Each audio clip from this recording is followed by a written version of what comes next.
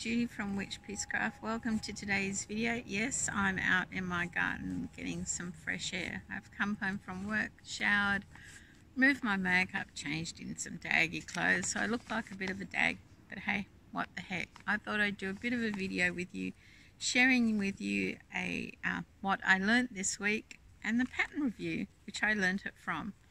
So the pattern I'm going to share with you today is the Dobrilla Hat pattern, a crocheted beanie by the Dabbling hook. I've had a few of her patterns before and I really like them. I bought this about a month ago and put it to one side, but when I had my disappointment last week of my acquisitions and planned project, I just put that to the side, moved on and found something new to do. So I went back to this. Now I stuck strictly to this pattern. I am notorious for starting a pattern and changing it and adapting it, and then it ends up looking nothing like what the pattern is supposed to be. But with this one, I was determined to follow it strictly. Rail's patterns at the Dabbling hook are really well written. You get lots of stitch usage codes and terminology and links, and the skill level of this pattern is easy. So on with the pattern. I may have to pause this video because there are a bit of life noises around late in the afternoon. Back again. We have a lot of air traffic at the moment. We're about to go into school holidays, and for those states that can come and visit us here in Cairns, we are getting quite a few tourists, which is great for the community.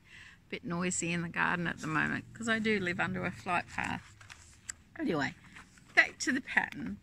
So I did get out the 4-weight yarn and a 5mm crochet hook. The yarn I used is Vanna's Choice in the colour Scarlet. This is yarn that's been in my stash for a couple of years, and so it goes towards my Scorched Earth challenge, which is a bonus. It is a lovely soft yarn.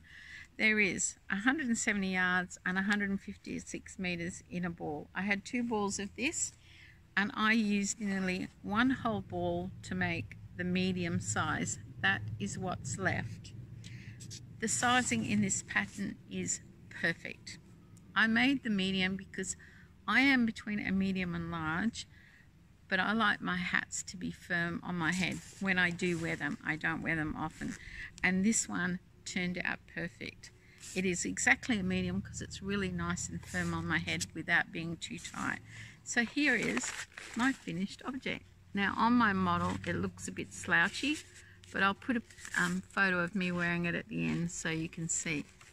What did I learn from this pattern? Well, skill level being easy, you need to double crochet, half double crochet, chain, front post, back post. But there was one in there that I had not heard before, and it is called the link double crochet. Now luckily Rail has a tutorial on her channel for you to check that out, and I'll put that in the description below.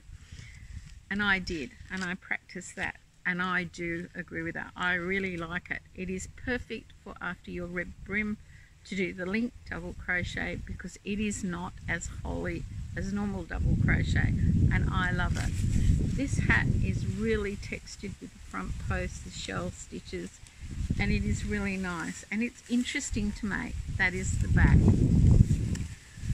I really like this pattern and I would make it again. I give it 5 stars out of 5. I actually quite like Vanna's Choice, which we can't get here. I think I bought mine from a Lime brand order when freight wasn't too bad, but I didn't mind it.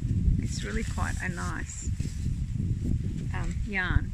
Now the red, I have a feeling the Dobrilla Hat was named after Debbie, the Canadian crocheter, and she's from Canada, so red seemed appropriate to make the hat in.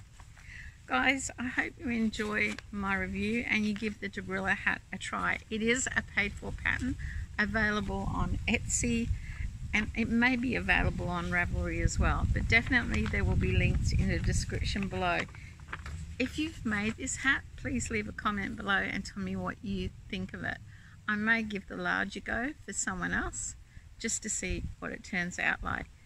And the lady who runs the charity Market Stalls community I usually make her a hat every winter, and she has a really small head, so maybe I'll try the small as well. Guys, until next time, definitely a great pattern. Give it a go. The Dobrilla Hat by the Dabbling Hook. Okay, bye for now. Take care, stay safe.